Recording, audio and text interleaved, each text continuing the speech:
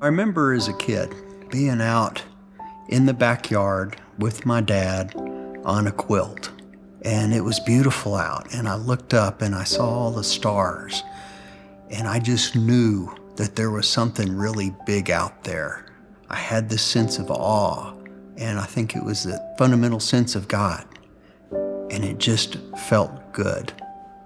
That feeling of just being safe, secure, loved, and I wanted more of that.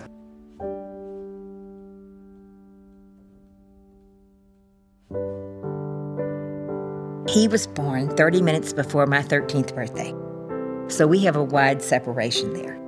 He was always a real sweet child, had those deep brown eyes that just really did, draw you in and listen to you. And of course, he was always a straight-A student, so that was a point of pride. A bright kid, an incredibly bright kid. When he was a little boy, he was very loving. He was always agreeable with everything anybody wanted to do. He would come right along with it. He was always ready, willing, and able to join in and help somebody. One of the things he often did that was not my favorite thing was if I had a guy come to pick me up, he'd call him just any old name. He'd be like, "Hey, Bill," or "Hey, John." I'm like, "Shh, be quiet." That was my date last night. Don't tell him that.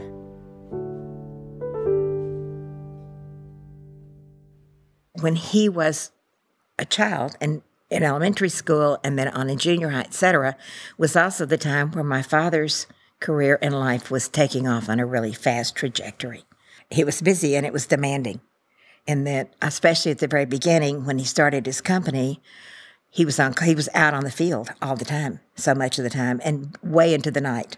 He'd be gone for days at a time. His dad was a very powerful and a very strong man in Midland, Texas, in the United States, actually. Jack Brown, which was one of the greatest icons in Midland and in the oil industry. My folks were good, loving, safe home, but I grew up raising myself. Patrick probably was also in his activities and doing stuff, and Daddy wasn't always there. I know that they both had things in common. I know Daddy was always extremely proud of Patrick with his academic achievements. Loving and distant. I knew he loved me, but he just didn't have the time. Everybody felt a vacancy when we couldn't be with Daddy or he was out busy doing things. And then, of course, also as the work got more and more demanding, he was gone a lot. It was important work that he was doing. He was growing a business, and it was an exciting time. It was an exciting time for all of us because we were enjoying some of the things that were happening from all that, too, I think it was hard for us to get everything done with Daddy that we'd like to. And often when he came in, Mother had a list for him of things to deal with, as you can imagine. That's just the time when there was not enough time for all that was going around. My dad wasn't around. My mom was busy, and my mom, whenever I'd take stuff to her, she'd kind of get all bothered and upset and worried. And so, okay, note to self, I'll deal on this myself. And so I learned to try to just cope on things as best I could. Well, if I tried real hard and if I didn't make any mistakes, maybe I would get some more of that good feeling. Maybe I would feel loved and accepted. And so I got into this deal of being a perfectionist. And I think that even went on to my relationship with God. Because growing up in church, I thought he was good, but very scary. In my head, I knew what I was supposed to do, and I better do it perfectly. Because if I don't, there will be punishment. And it was up to me to be real good and to not cause any trouble. That was the main thing for him. He wanted to help somebody. And he was always agreeable and always wanting to say the right thing and do the right thing. And it got me through. I did good in school. I had friends, but I never felt like I fit in. Always kind of felt alone. I didn't really know what it was then. I knew I just didn't feel right. Whenever I wound up being old enough to start having my first drinks and stuff, it was a magic elixir. All of a sudden, I felt like I fit in. And I liked the feeling, the ease and the comfort. I liked the feeling of magic. Somewhere back in my mind, I thought, well, maybe if I was part of that world, maybe I could be part of Dad's world too. You know, my first drink's probably about 12 or 13, but I really didn't start having drinks like, on the weekends until I was in high school. But it was never really a problem. Had a few drinks and not a big deal. Back in those days, if you didn't drink, then you were the problem. In Midland, Texas. And in high school, we were going to all the parties where the parents gave, the senior parties. You have bars set up, and then in 1980, we were in the oil field. I mean, Pat's dad told him, and my dad told me the same thing. If you're not going to drink, then get out of the oil field. That was just the way it was. If when somebody pushed him a drink in front, he'd drink it. So I guess that was the beginning. Pat has graduated #1 from Midland High School. A&M, very high in his class, high honors. Phenomenal petroleum engineer, very smart. Graduated top of my class. It's not like it caused problems. I didn't have any problems with the law. Through college, I would drink, a little bit on the weekends and everything. And I'd had a time where I was actually pursuing God back then. I was in some Bible studies and was really trying to walk on that path, and I was enjoying it. But then all of a sudden, I had kind of a breakup period with the girlfriend, and so it kind of came up of, okay, well, so I can either do two things. I can either pursue sex, drugs, and rock and roll, or I can pursue God. I put God up on the shelf, and I went out to pursue my sex, drugs, and rock and roll. Probably what started causing me some problems is still the marijuana, because at that point, whenever I moved off campus, I was smoking daily. It was hard for me to get a hold of the marijuana, and so I would drink. And all of a sudden, it became a daily thing. And then things went on, wound up getting married, having kids, and I was drinking and smoking every day. I loved going out with Pat because he's the only one that could drink like I could drink. We loved meeting up at some of the bars, and for every drink I would drink, he could drink, which is very unusual because I enjoyed my cocktails. Somehow or other, I think that became an issue with my wife and my family. I didn't know really anything about addiction at that point. I thought, well, she just doesn't love me anymore. I think I became more aware of the seriousness of the problem at the end of his marriage, and I was beginning to notice some of the signs of addiction. We were living in Austin at the time, came to Midland, was working here with my dad, and did not feel loved. And so, well, if anybody loved me, that's better than what I've had before. When he was living here in Midland, and I was here for like the Christmas holidays, he was not participating in a lot of the stuff with the family. And his wife being, I don't know where he is. I think he's going to be here, but I don't know, he's late. That he's not showing up for stuff, that she's worried that he's with someone else. I left, went through a divorce, got into ex-wife number 2, and then all of a sudden cocaine came involved. Wound up using, and you'd use like 4 grams, stay up all night long, and then all of a sudden it was dark, it started dawning, and then you'd hear the birds sing. And it's, oh no, I've been up all night and I've got to try to go to work. And it was misery, absolute misery. And I tried to quit, tried to get it out of the house, and it kept coming back. And I said, well, maybe I just throw myself into it. If you can't beat them, join them. And things just got worse and worse. And I was feeling a whole lot of pain from leaving my kids behind, you know. It was so hard on them, so hard, you know. And that's where I came with my first date with the shotgun. I finally decided I can't beat this thing. There's nowhere to go. I'm useless to my kids. I'm useless to everybody. I'm disappointing my parents. I'm disappointing me. There's nowhere to go. And so I said, okay, well, I'm up all night anyways. How about if I drink a bottle of rum? Maybe that'll give me enough courage to take the shotgun and walk out in the field. And I got down to that final sip, and it was just about showtime. And all of a sudden, I had this vision. I saw myself huddled up in the dark just outside this wall of light, and there was this figure on the other side with his hand out right to the edge of the light. And I knew if I just reached out, he would take it. But I was in too much shame, too much pain, and I couldn't move. And all of a sudden I had this thought, what if I take my life and I'm frozen in this feeling for eternity? That I wouldn't get relief. It wouldn't be fire and brimstone. What if I felt like I felt right here? And I shut down, the breakers flipped. I went to bed, and next morning I got a call from my mom. Do you want to get some help? He was about to kill himself that very day. And Mother made a phone call at like 7 in the morning, not knowing that she was saving his life at that exact moment, you know, holding his life and saying, Patrick, we're here to help you. I say there's always someone there to help you. Don't feel that you're alone. I had talked to Mother the night before about where he could go. We were discussing the place close to me as a possibility. And I said, Mom, I don't know. You and Dad have to do this. And I know you don't know where you're going, but know that we don't know either. We're going to find out together. If you can just get him here, you know.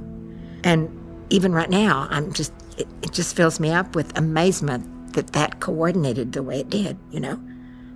It's amazing. That started my first treatment center. And back then, treatment center usually meant it was a ward in a psychiatric hospital. And so I went and spent a couple of months down in a psychiatric hospital. But that's where I got introduced to recovery. I'm so grateful that there was a place to go, you know, and there were people that were there to actually be willing to help me. And then when I went into some of the rooms and I heard the people talk, I said, oh my God, this is where I fit in. These people were like me. And I was very grateful for that. I first entered into the recovery world January 12th, 1990. And I've had a lot of reoccurrences of use, what we used to call relapse, where I fell out of remission. But I love the fact that he would go back. You know, that he would go back. And I always saw that as hopeful. I've been in and out, in and out. I would go into remission in my disease and be enjoying my sobriety, and then all of a sudden I'd be uncomfortable and my head said, just one more time, just one more time. You know where to go, you can come back on Monday. And so I would use, and then it owned me. I could not choose when I came back. And so I'd be out for a while till I hit another bottom, and so here we go again. And for me, it's like dancing with a gorilla. Once you start a dance with a gorilla, it's not over till the gorilla says it is.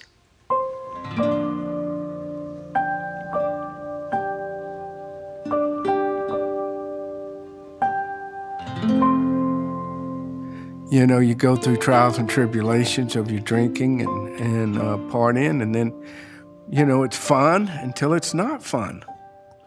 We were going through our addictions of alcohol together. And we just kind of had that sacred ground at the bar, you know, where we would go and drink and enjoy each other, and I wouldn't give him any problems. He didn't give me any problems. We had plenty of that at home. We were drinking buddies. Last thing I wanted him to do is feel like he had a problem because I wouldn't have a drinking buddy anymore, you know, or I did. I mean, I know how sick it sounds, but, you know, we had a lot of laughs, and it was definitely fun until it wasn't fun anymore. I remember one morning he called, and I went to pick him up in the morning. We were sitting in the car, and we were talking about it. and we got it. We've got to do something. One of those days, everybody's had them. You wake up in the morning and you're sitting on the curb and you're going, I can't believe I did that. Well, that was one of those days, that I can't continue. I've lost all respect from everybody. Pat said, I don't like the way people look at me now. And I go, I don't either. He said, it's something in their eyes now. And I go, I know. And that was probably the deciding factor. And we actually started going to AA together. And I think he's been sober since, yeah, and I didn't. I have been sober. I've been without any kind of a chemical to change the way that I felt since June 12th, 2005.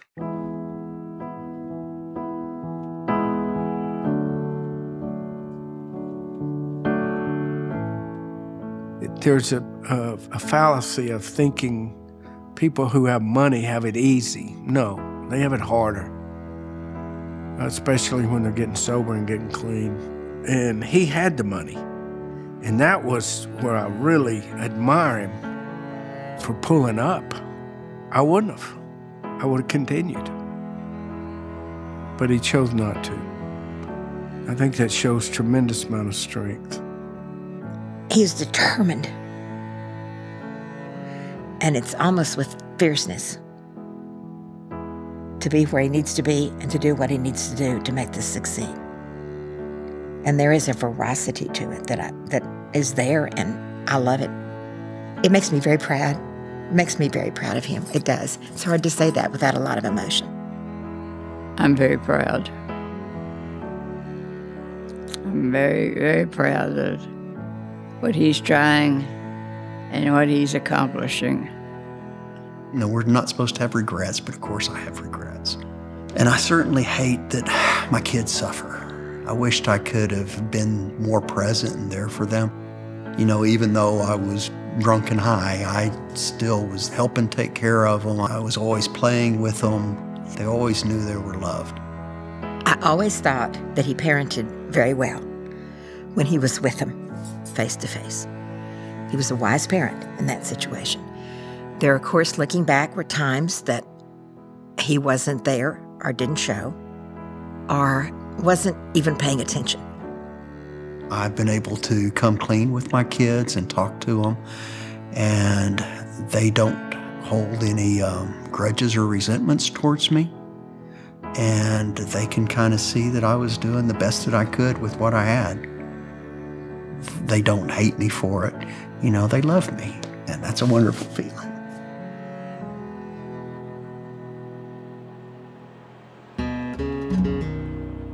God grant us the serenity to accept the things we cannot change, the courage to change the things we can, and the wisdom to know the difference.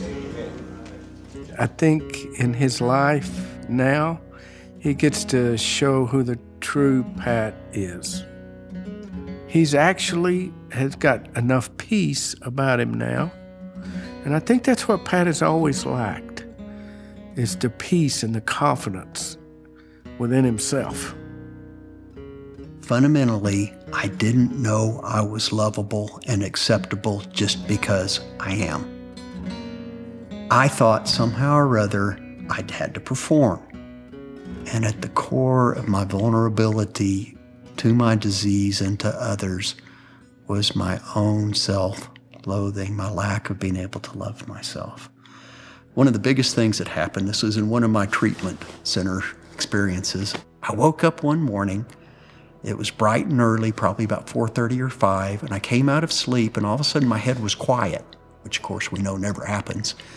And in the midst of all this quiet, I heard, I love you. I accept you. And it was quiet for a few moments.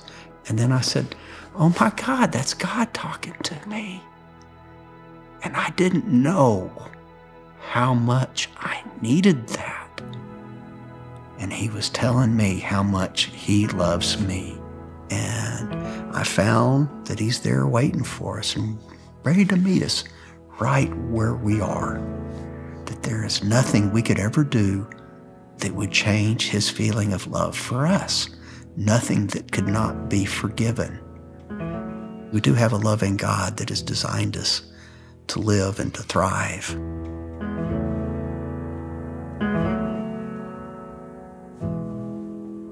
I had the prejudice that addicts or alcoholics even are people that are desolate, under the bridge, panhandling, there's certain stereotype, but come to find out it doesn't discriminate against anybody. And he is prime example. You see this guy and you don't think addict, you think that he's very successful, had anything and everything at his fingertips, and still had something blocking him off from God. There's not a family alive that is not touched by addiction. I can't imagine that anybody would be obtuse enough to think it wasn't in their family. Of course it's in your family. It's everywhere. Everyone has some kind of addiction, but I see a lot of my friends having to live the rest of their life with all the trash that life put on them, and they don't have to. For me and for a lot of us, asking for help was a major obstacle. It's something that we were told that we take care of ourselves. We pull ourselves up by our own bootstraps, and we don't ask for help. That's weak. Because once you go, you're kind of showing everybody, hey, I've got a problem. It's like a moped. It's okay if nobody sees you driving it, I mean, look, you don't come into these recovery programs if you win the lotto. You come in because things aren't going real good. But asking for help takes a great amount of courage and a great amount of strength. And it is the starting point of actually growing up and being a full person.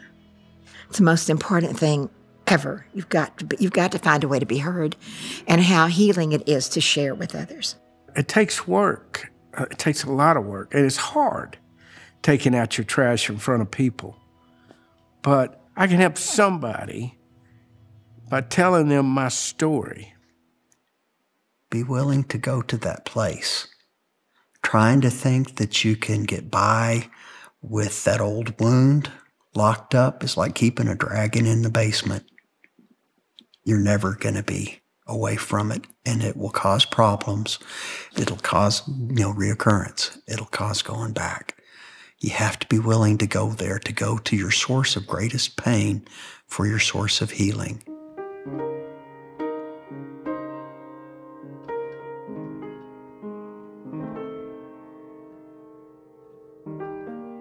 Part of recovery is finding the person that you resonate with, finding people that you resonate with, and becoming more like them. If you want to become a mechanic, you hang out with mechanics. If you want to know about recovery, you hang out with people in recovery. The culture that we have at Thriving United is a family culture. It helps normalize and put a picture and see, oh, this is what a family looks like. Okay. Being in an environment, a recovery environment, is so important and so helpful for people whenever they're first coming into recovery. There's actually been studies that people who are living in like a recovery residence environment have an 87% chance of making it beyond their first year of abstinence. Somebody without that has maybe about a 10% chance. It opens a door of freedom, and it's a freedom that, for myself, I didn't even know the name of the chain that was holding me back until I found freedom, the freedom that recovery gave me. Before I found recovery, I just thought I was losing my heart, that everything was being drained from me, and I didn't know why. I was freed from that chain. But recovery wasn't just about drugs and alcohol. Recovery really is about learning a new way of living that's so freeing. It's a new life that I didn't even know could possibly exist. I would love to give the gift to the older people like me that are 50 years old, 60 years old, the gift of recovery. Recovery is just my medicine. That's all it is, to help keep me spiritually, emotionally, and sometimes even physically well. Now, the Recovery Center, what he has done is let everyone share who they are. And now you got a 64-year-old man who actually gets to take out all his luggage, all of my trash, and enjoy my kids and my grandkids. And it's because of what Pat Brown has set up. It really is. I want people to have places to come where they can get connected, to where we can connect you to other people that can be help for you, to give you a place where you can give back and you can help others and you can let others help you. You're not going to get sober unless you're ready to get sober, period. I get it. I've been there. I don't know when it's going to click. Today might be your day, but it might be tomorrow. Is don't give up. I think that's what's got to keep you going, is the part that says, well, we'll do it again. Let's try it again. That didn't work so well last weekend. But I want this to happen. I want it to be better. I want it to be better for them, but I want it to be better for me too. Different people have different paths that they're on. For me, I was a person, and my disease came in and out of remission for 15 years. I got my airplane's license when I was 52 years old. Went into rehab at 59. All right? So no, man, it is never too late. Never. You just got to do something about it. Being involved with the community, it gives everybody a fullness and a sense of purpose and new friends and happiness. So I encourage everybody to be involved in this new recovery movement. It's good for the whole community. The harvest is great.